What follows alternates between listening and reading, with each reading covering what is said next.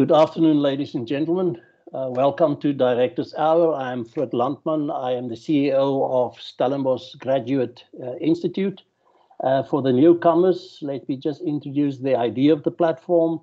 It is brought to you by Stellenbosch Graduate Institute, an online business school, and in collaboration with our partners, Fluid Rock. They are our expert partners, and they are a leading independent governance firm. This is specifically for directors and executives. And once a month, we deal with a topic deemed to be of relevance to this particular audience. Now, today's topic is around vaccination, and especially mandatory vaccination, and it revolves around the public debate on this area. Now, you would have appreciation for that this is an immensely complex and highly emotive issue, which started off with the pandemic, driving a debate on decision-making around lives and livelihoods, and of course then lockdown or not lockdown, or how much of that, and with a number of debates, smaller debates in between, and then it escalated to vaccinating or not vaccinating, with a plethora of perspectives on that spectrum. And now we are sitting in an environment where we are talking about mandatory vaccination or not. So the purpose of today is not to be definitive on this debate, but to assist our audience, our executives and our boards in creating a perspective and how to deal with this problematic. And I'm using the word problematic because it is a system of problems. It's like a bowl of fish hooks. If you pull on one, there are a number of other fish hooks that move in that space. So given the nature of this subject, there is no way that we can deal with all of it in the hour given to us. And truth be told, there is no definitive formula to be revealed in this process. So we will not dwell necessarily on the legal and the theory of law, etc., although we will bump against it, and we will inevitably have to have an opinion to this side or that side around it. And we will restrict ourselves as best as we can to governance and to ethics. So to do this, we have put a panel together of 3 experts that are joining us today. One of the members of our panel is Harry Pretorius. He is the head of compliance at Fluid Rock, and Harry is an admitted attorney and a notary public. He's an expert around compliance and ethics. He's a professional compliance. He's certified compliance officer, and he's also an ethics officer, and he's got experience in multiple organizations, and really knows his way around these topics. Then we have Mohammed Adam. He is an admitted attorney, also holds an LLM from the University of Essex in the UK, and there's some resonance with the other member of our panel there. He's been a member of King Committee and Corporate Governance, and he's currently General Counsel and GM Regulation at ArcelorMittal in South Africa. And he was also, until recently, I think 2019, he was the chair of the board of directors at the Ethics Institute of here in South Africa. Then our guest from the UK is Harry Kenneth Underhill. He's from the UK, and he's the founder and the director of ICSR, Implement Compliance Solutions and Resources. It's a consultancy providing services in the insurance market. Kenneth has over 25 years of experience in that insurance environment in London. He's a director of multiple companies and intermediaries operating in more than 30 countries in EMEA. And he's working specifically very closely to local directors and others in operations, compliance, and risk, and HR. And then with the purpose of really delivering good governance within those businesses. These are my three guests for the day, and to start off, I will ask Harry to provide us some background from a policy perspective, as that is where the board will have to apply its mind and where the decisions have to find their place. Harry, over to you. Good afternoon, Frik, as well as my co-panelists, as well as all the attendees. Thank you very much for making time to join us on this very eloquent topic. And as Frik very eloquently introduced everyone, I'm privileged to be in your presence. This is just Frik, can you just quickly confirm that you can see my screen? I can see your screen, Harry. Okay, so without further ado, let's jump into it. Fluid Rock Governance Group is proposing that it's not the mandatory policy.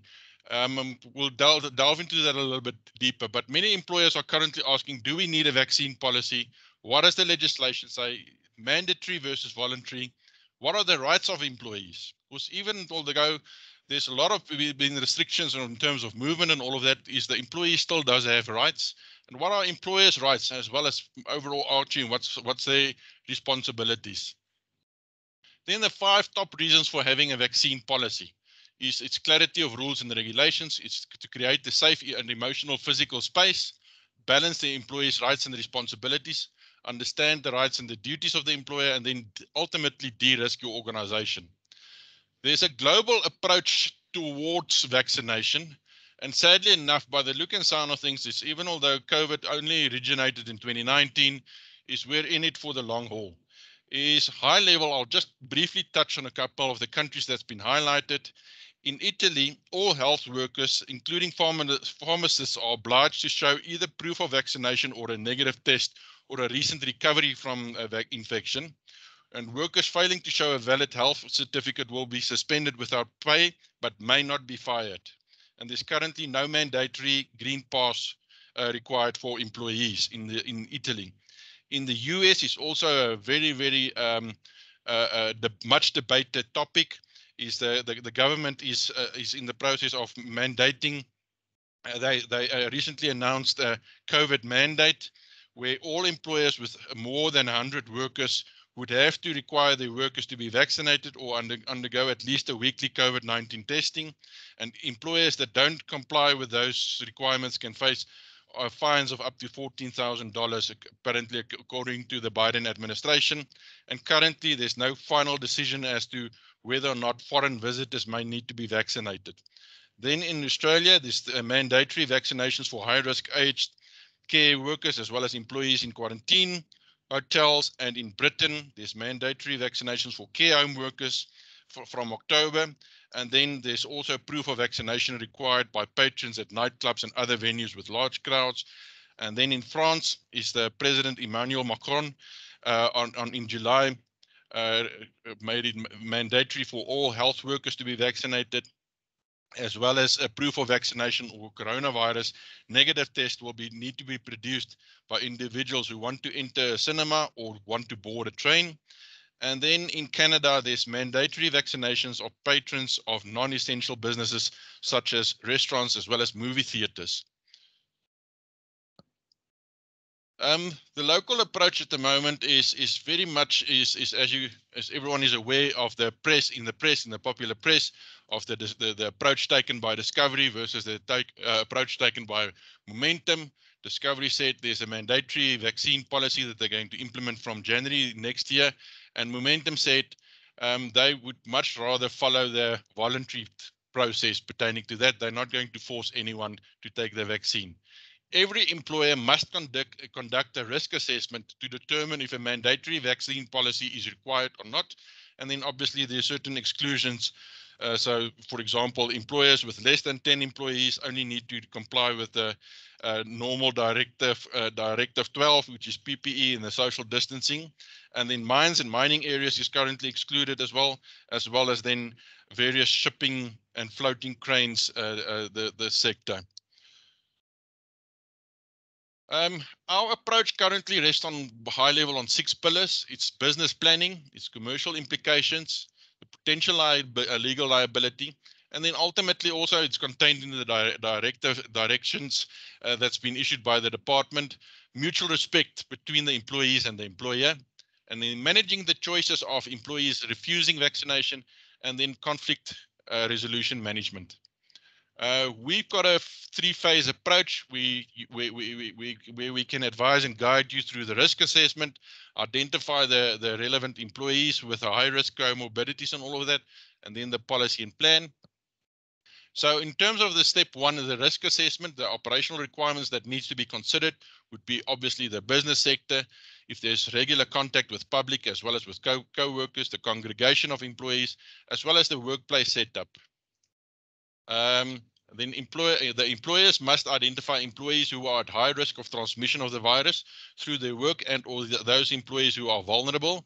And then high risk employees include employees who regularly interact with the public. So for example, a receptionist, a doctor, a nurse, a sales representative, waiters, hotel employees, and all of that.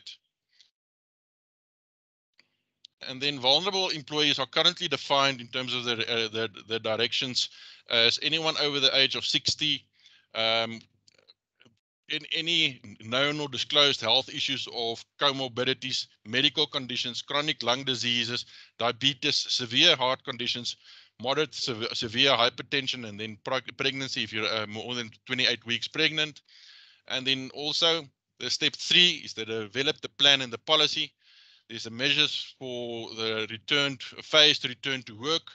Obviously, we are still in the process of remote working with PPE, social distancing, sanitizers, and disinfectants.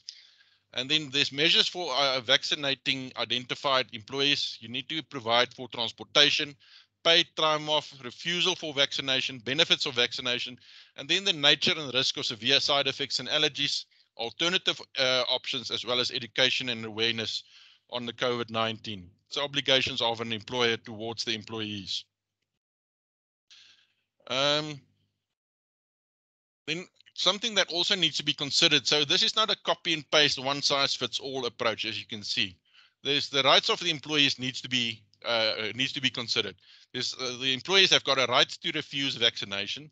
They also have the right to consult the medical professional, health and safety representative or worker representative, as well as a trade union. And then there must be certain incentives for the vaccination. So potentially additional paid leave or company vouchers or and then there's additional compliance measures required for employers with more than 50 employees. And this is high level, the look of a typical vaccination policy. Would be the statement, the scope, the accountability, the responsibilities, the employees' rights, and then as well as reporting. But as Frik very eloquently started off, this is not a very simple process. So there's lots of moving parts. I think his analogy of a ball of fish hooks is probably the best I've heard thus far. So there's various legislation that also needs to be considered by an employer that wants to institute a vaccine policy, as well as ultimately the public policy also needs to be considered. We are able to advise and assist organizations with their approach to vaccine policies.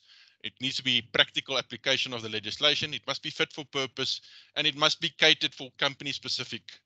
So it's not a one size fits all. And then, Frik, I'll pass it back to you.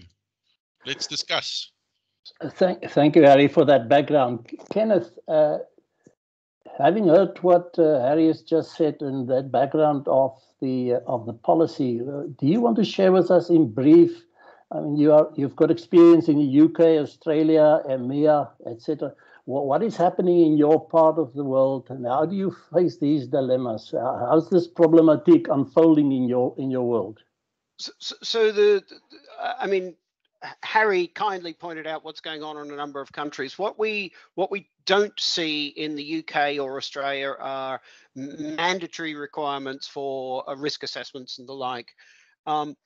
What you do have is you have health and safety legislation, which would expect firms to undertake risk assessments. You have regulated entities like banks and insurers which are required to continually assess the risks that those firms are presented with and to act to protect the firm itself from those risks, but also its customers. So the risks posed to different firms in different countries vary quite considerably because the laws are different. So the legal environment in each different jurisdiction, you're going to have duties and responsibilities to employees are different. The employment laws as to how you have to treat your employees and what duties you owe them there are different. Privacy laws are different. Data protection laws are different, and legal liabilities to third parties are different. And that's actually the one. So if you're considering what you need to do in a risk assessment, certainly in the UK and Australia, you should be, undertaking some form of risk assessment to your business. The thing that will drive that most is, from what I have seen, is the legal liability to third parties. More so possibly than, and it seems to be overruling the need to the duties to your employees, in some cases the contractual obligations that exist. So outside of the legal environment and that question there as to which is a stronger risk factor, your employee risks or your third party customer risks, you also have the regulatory environment. There are firms here that in the UK at least, where the directors could be personally liable if they don't get things right. Certainly in the regulated environment, so financial services, but equally healthcare, aged care, and the like. And each of those have different legal liabilities, and the way that they interact with their customers is different. So again, Harry talked about, that question of how do you interact with your customers? If you're dealing with them, on the internet, by email and the things, there's a very different approach, and your duties and responsibilities to your employees would probably take over. But if you are dealing face to face with customers, then one suggests that perhaps customers are going to end up being potentially more important. But the risk mitigations you may put in place will also protect your employees. And there's something that hasn't been mentioned, but I think we probably do need to discuss. It's reputation. Reputation risk is a very significant risk, and firms that get their position wrong could find their reputation damaged. And I think we need to, in a discussion about governance and risk, reputation has got to be up there, particularly on the ethical side. Kenneth, would that be reputation in terms of how you deal with your employees or how you deal with your clients, or both? Well, absolutely both. So I'm going to give you an example. There's a firm here called Pimlico Plumbing, and it's a very large plumbing firm. And Pimlico Plumbing came out very early on and said, we are going to mandate vaccinations. And the very obvious reason for that was that they have people going into people's homes. They have people going into care homes, aged homes, hospitals, and they needed to protect their customers, particularly the vulnerable customers. And so they came to the conclusion that it was customers over employees, but actually getting their employees double vaxxed is a secondary reason for the policy, because it protects the customers when they go to, protects the employees when they go to customers' homes. Now, the outcome of that decision, and it took some time for them to implement it, but the outcome of that decision has been an increase in the firm's reputation and an increase in business. Because people know that Pimlico Plumbing have people who are vaccinated, and they know and can feel safe as a customer if they need a plumber. Mohammed, maybe this is a good time for you to bring you into the conversation. Hearing this and what Harry and Kenneth is saying, what is it that the board of directors need to take into account in assessing whether the board requires a COVID-19 risk assessment and policy? I know that King 4 states that we must apply our minds, but what does this mean for assessment and for policy? Thank you, Frik, and good morning and good afternoon, good evening to all the participants. Thank you for inviting me to this session. So, Frik, if I can just start with the point you've just made about corporate governance and the issue of King 4. So, I think this is universally applicable, but if you start with South Africa and when King 4 was being drafted, there was a lot of issues around more guidance on issues, better clarity, more formulas. And what we try to do with King 4 is to say that in terms of governance and leadership, it's about applying your mind, and then you have good judgment and good decisions. And you'll see the way King 4 is framed. It's around apply and explain. It's around principles. You'll see some examples between King 3 and King 4 where we moved things from giving a guideline that says independent directors are those who meet the following criteria. If you look at King 4 today, it says board, apply your mind as to whether directors are independent, and here's some guidance that you must think about.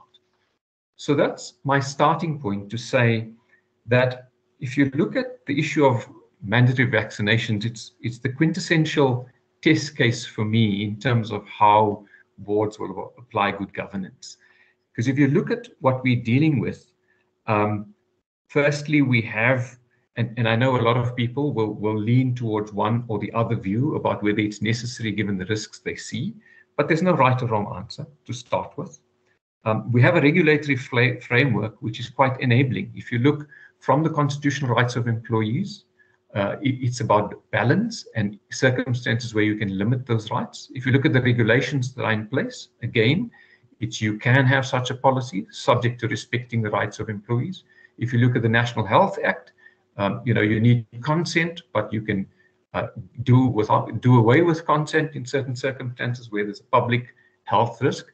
And similarly with the occupational health safety legislation, it's about creating a safe working environment for employees.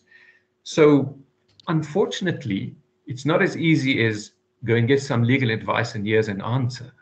What for the first time, the legal framework is also saying is, yes, some parameters within which you must work, but please apply your mind and decide how you make these trade-offs.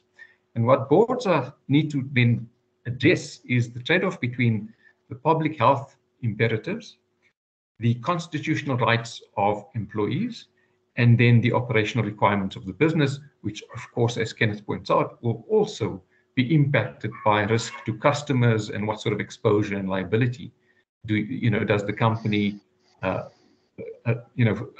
create for customers who deal with your employees. So having said that, if you look at what's been happening in South Africa against the legislative framework, so firstly, there's an obligation to do the risk assessment. And then thereafter, you need to develop a plan. You need to consult with labor, and then you need to make the plan available. And where the legislation or the directive is enabling, it says you can decide if you want to have a mandatory vaccination policy, and that you put in your plan and you decide why and what you want to do. If you look at what's been happening and what boards need to look at, it is these critical areas. So first, if you start with operational issues, you have examples.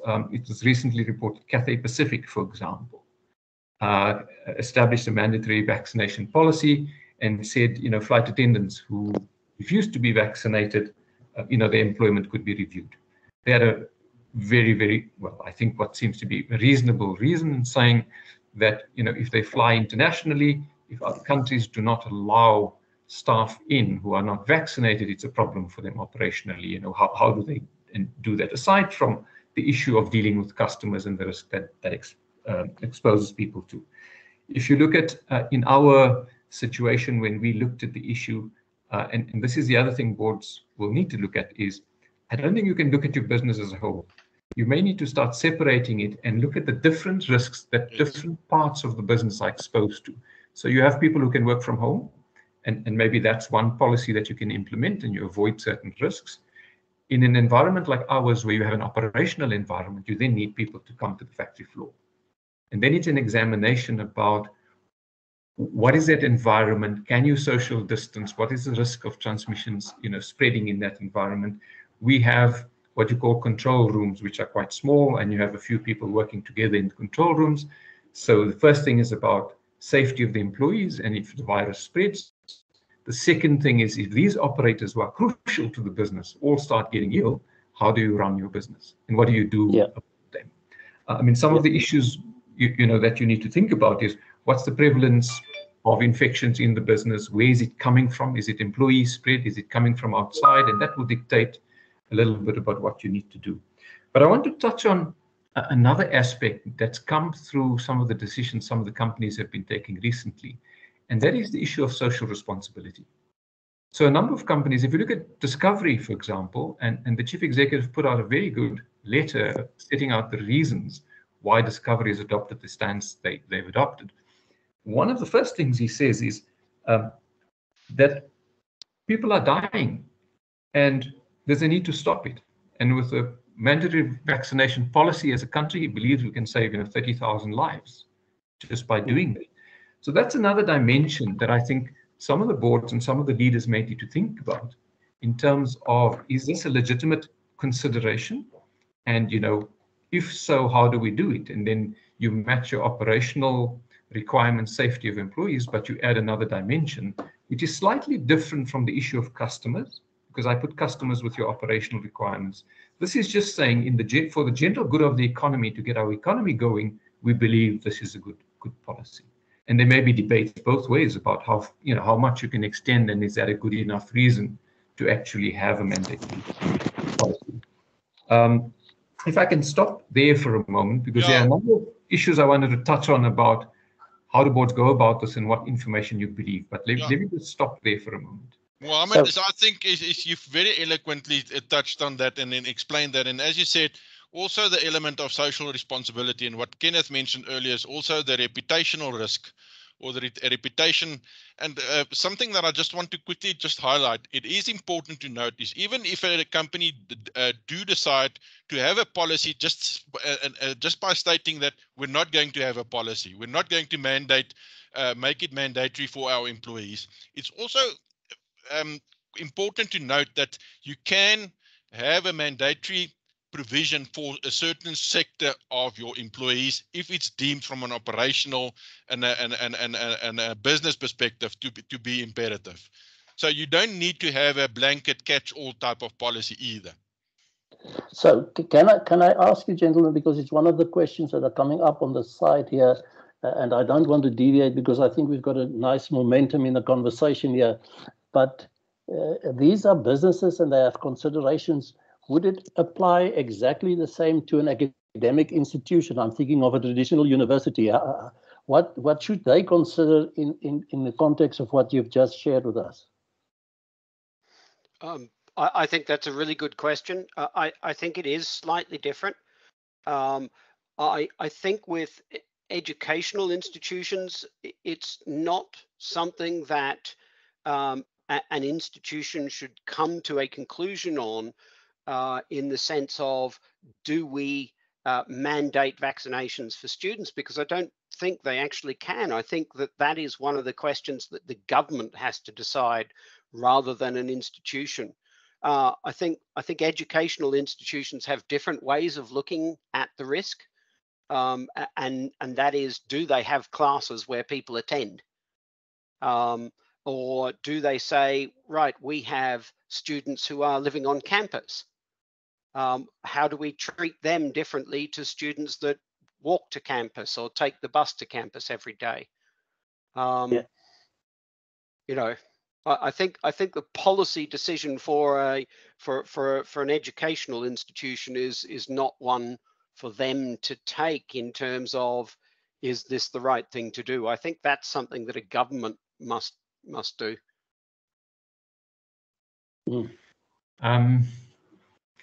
Mohammed, you have a view on that? The first point I wanted to highlight, and just to conclude what I said earlier, is because of the need to be mindful and apply yourself as leadership to what suits the needs and the requirements and the risks of your particular organization.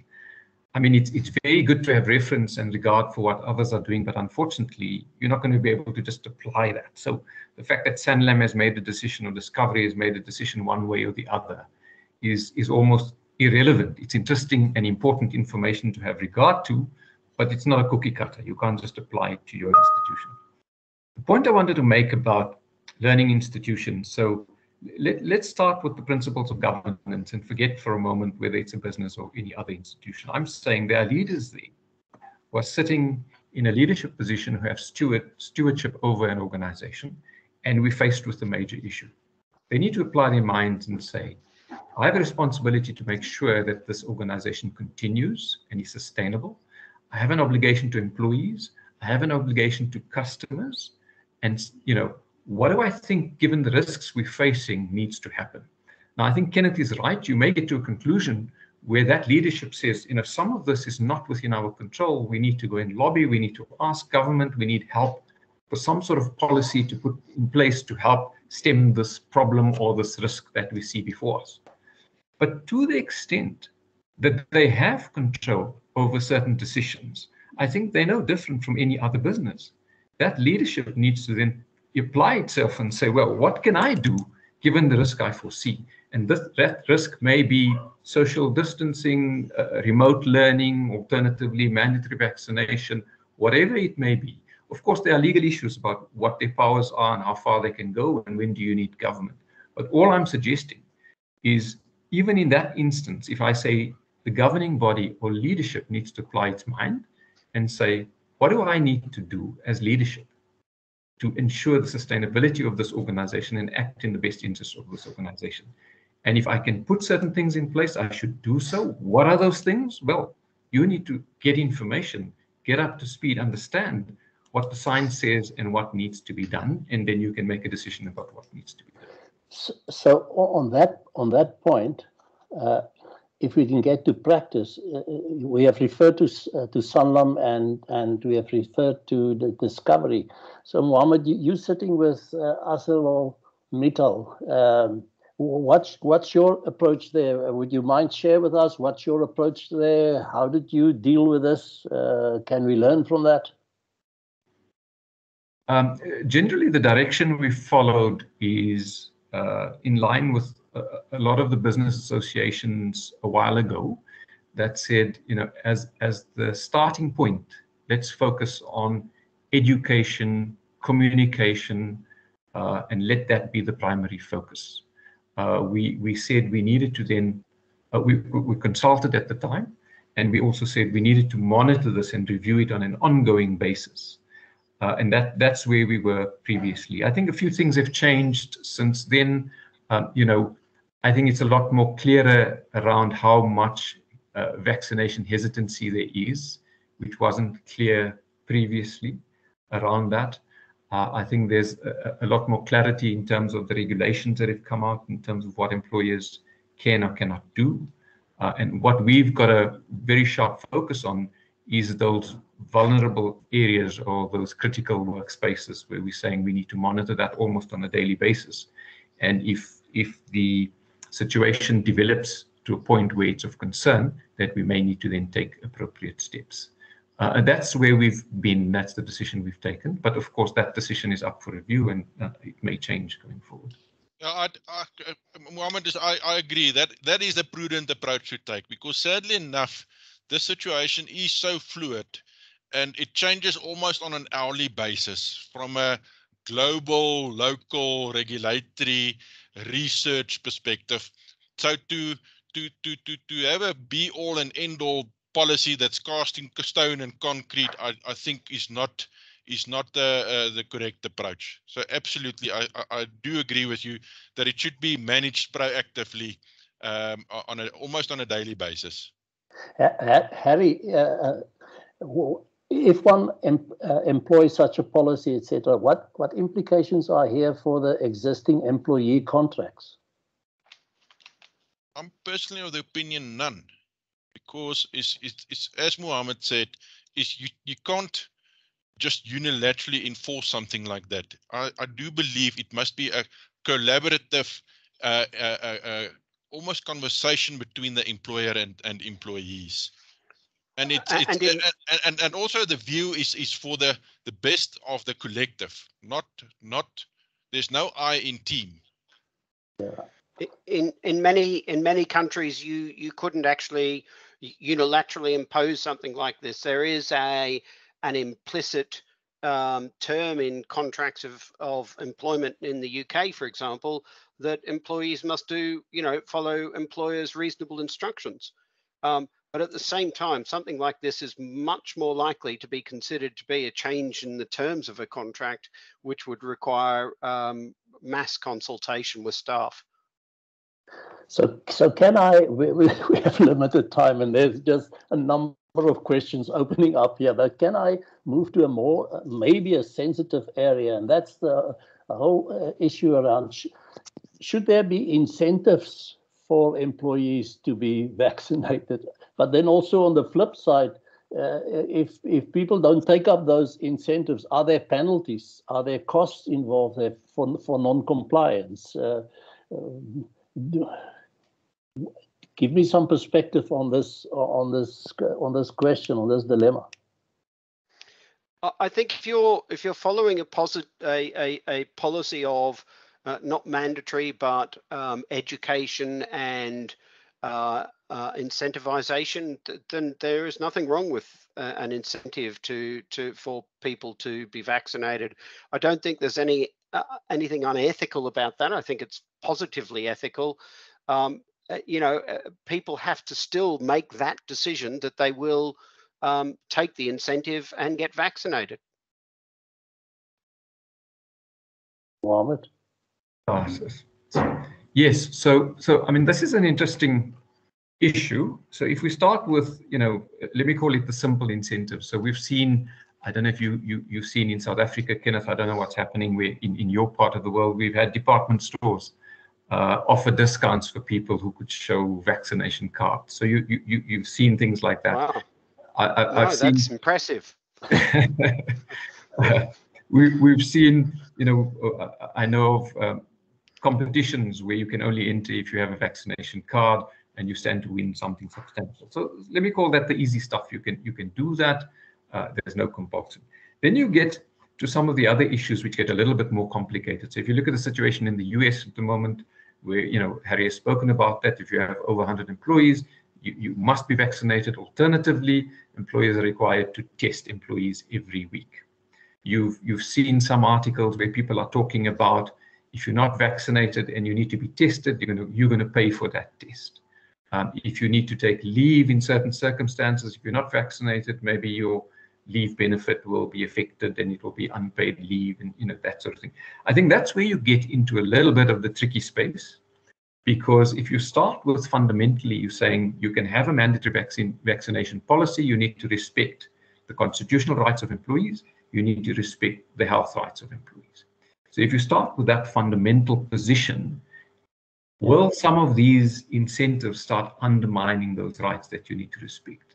And I suppose, to think about it, if you can align those incentive schemes in a way that respects all of those positions, then instead of forcing it on people, you can perhaps do it in another way.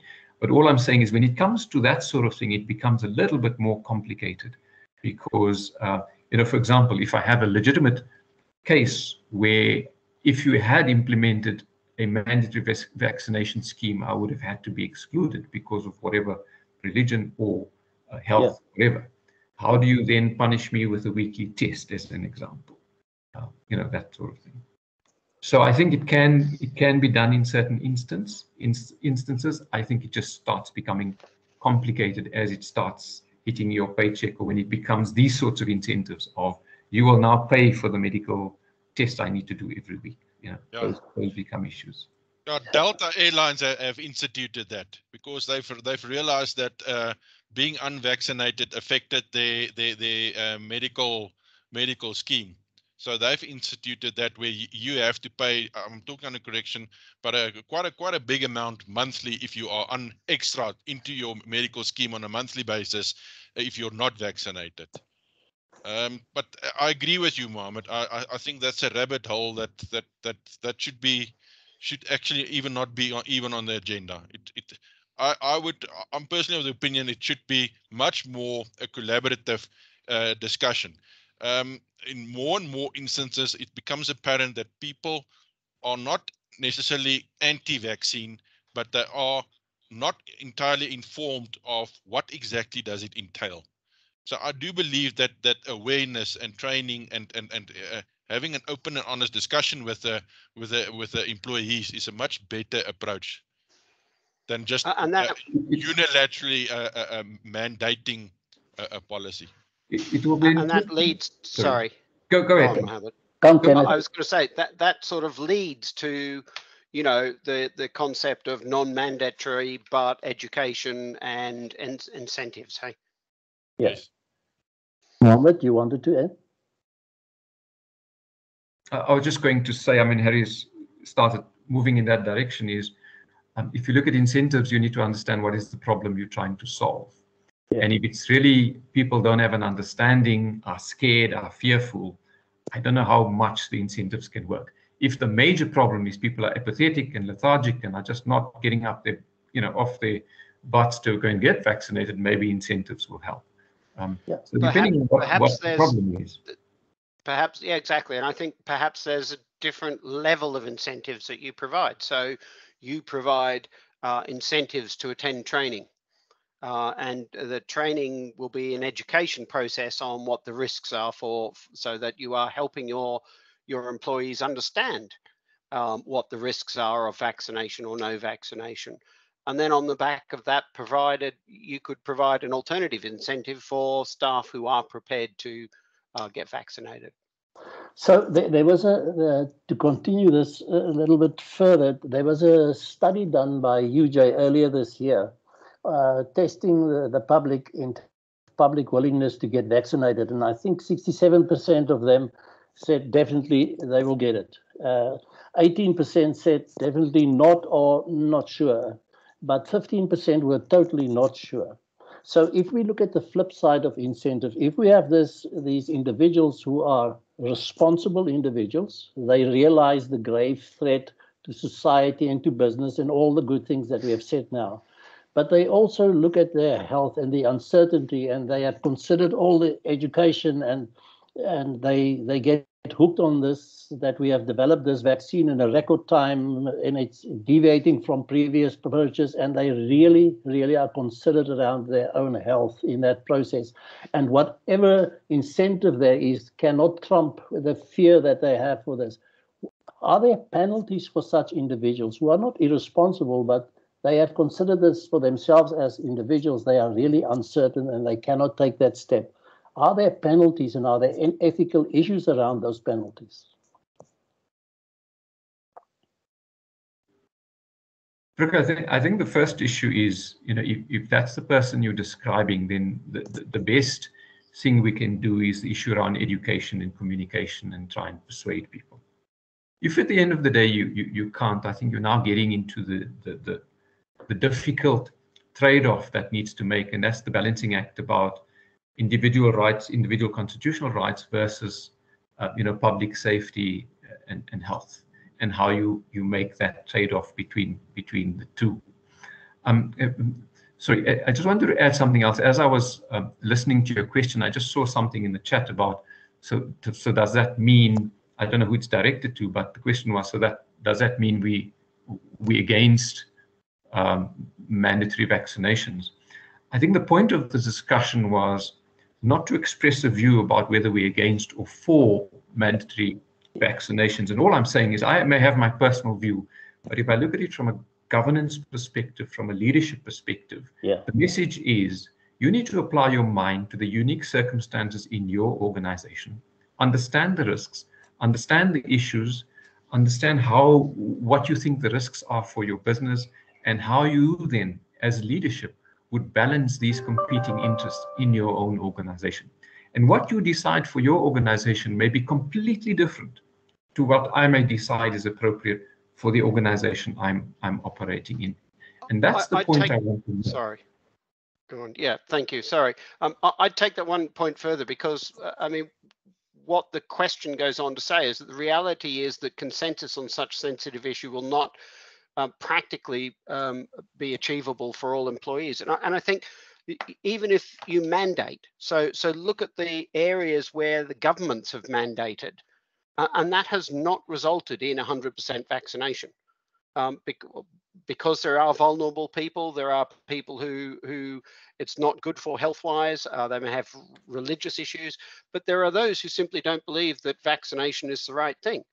And so even with a mandatory vaccination policy, you will not achieve, you know, a full vaccination rate. And I think that needs to be recognized that you know, even if you had that policy, it's not going to work for everyone. And in some places, you know, people where they have introduced a mandatory vaccinations, people haven't taken it up. And interestingly, some of them have been suspended. And that has resulted in quite considerable reputational issues and cultural issues within firms. Gentlemen, we've got little time left. Can I shift the conversation to something that you've touched on in the beginning of this webinar, and that is around risk mitigation. So because our boards must apply their minds, as you've said, Mohammed. What risk mitigating strategies can be incorporated in the company to ensure that the employer is sufficiently protected against legal liability from the different angles that you have described? Anyone wants to venture into that space? I'm going to change your question a little bit, Frik, because there's so many unknowns.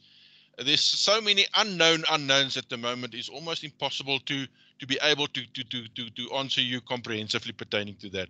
I do believe is also you need to be cognizant of the fact that this pandemic has been massively disruptive, not just in South Africa but globally, and a lot of people are still scared and has lost a lot of loved ones and lost their jobs and all of that.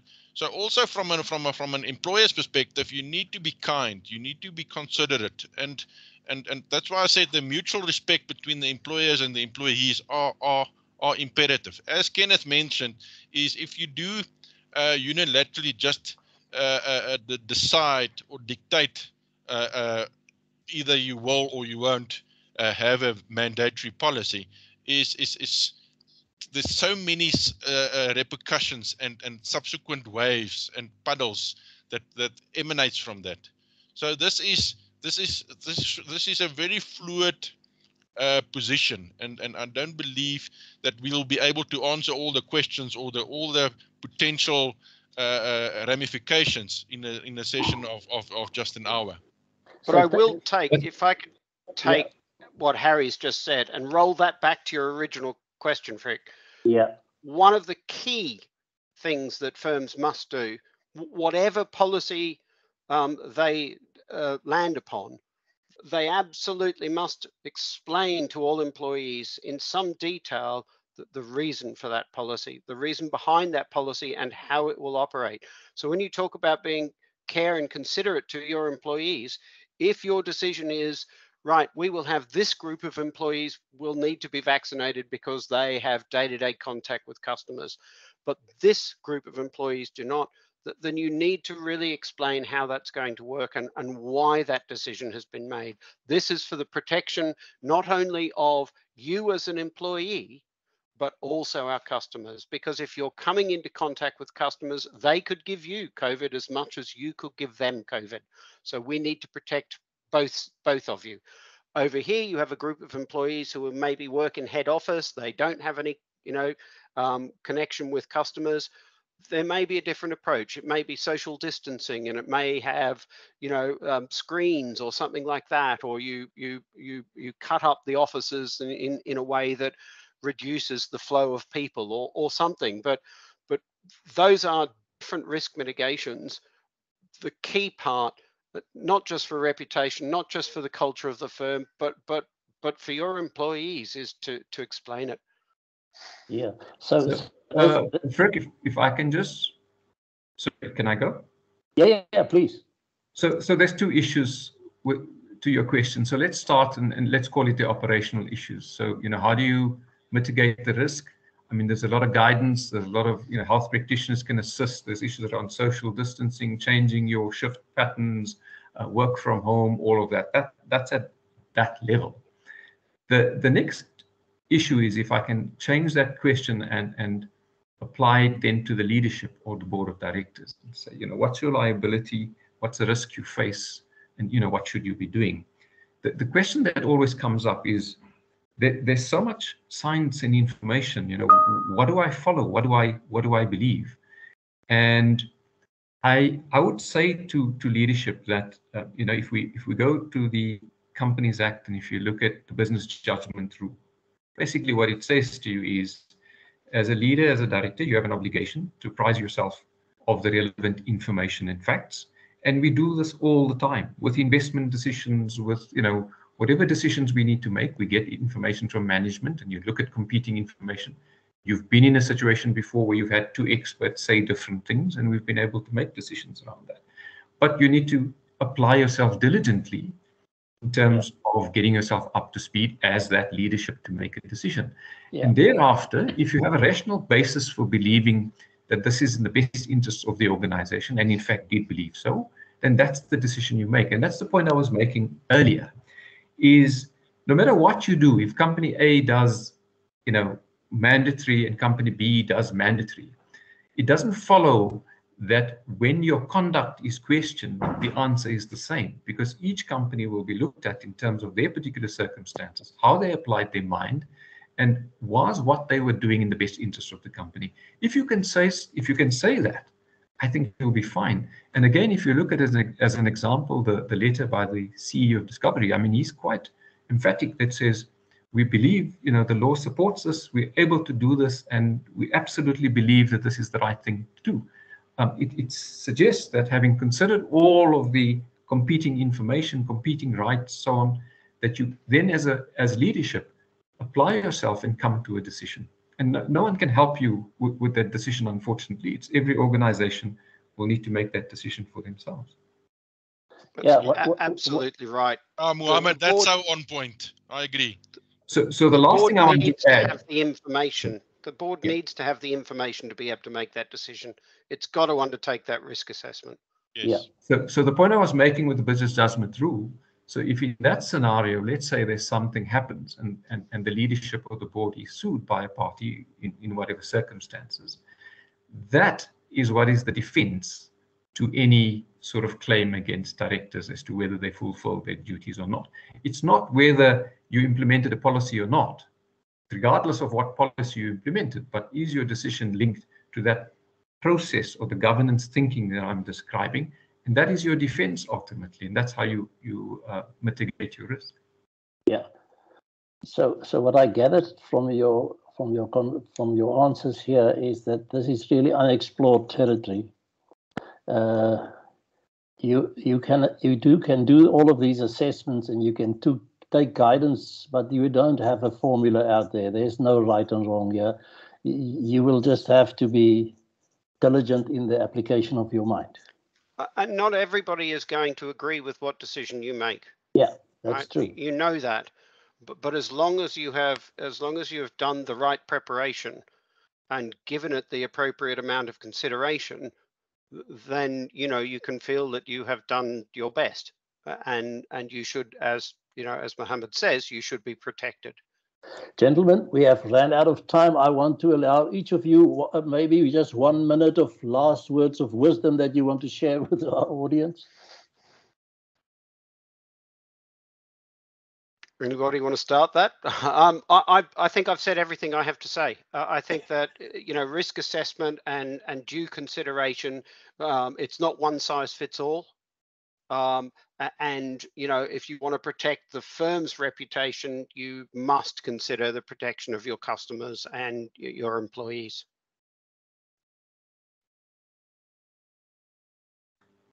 Yeah, I think I've also sort of put across the message I wanted to get across a few times, and that is about, you look at leadership and governance, it's about mindful application, it's about good judgment, and making the decisions. And you can't get into an analysis paralysis just because it's extremely difficult.